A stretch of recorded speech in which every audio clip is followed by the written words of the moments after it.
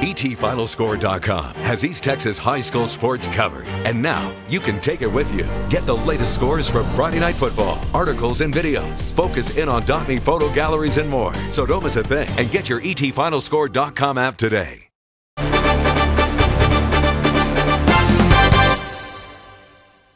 Good afternoon from the CBS 19 newsroom. I'm Jillian Sheridan. And I'm Anthony Austin. Are you ready for some high school football? The heat is not going to keep fans away from the start of East Texas football season tonight.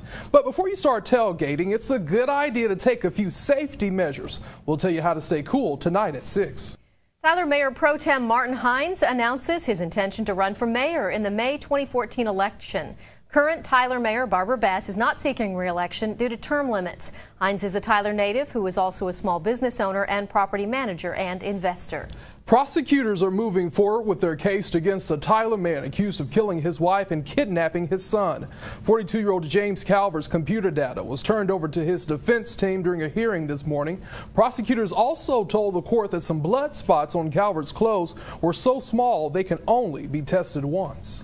Wood and Cherokee counties are now under a burn ban. Wood County's ban is for 90 days. According to Wood, all outdoor burning is prohibited. The U.S. Department of Agriculture has named Cherokee County a primary disaster area because of the extreme drought conditions affecting that area. Ladies in Van Zandt County, a reminder to keep your purses and handbags on you at all times while shopping. Constable Henson says there have been recent reports from several women of their purses being taken from their shopping carts. Join us for all that, plus weather and sports tonight on KYTX CBS 19 News at 5 and 6. And visit us anytime online at cbs19.tv.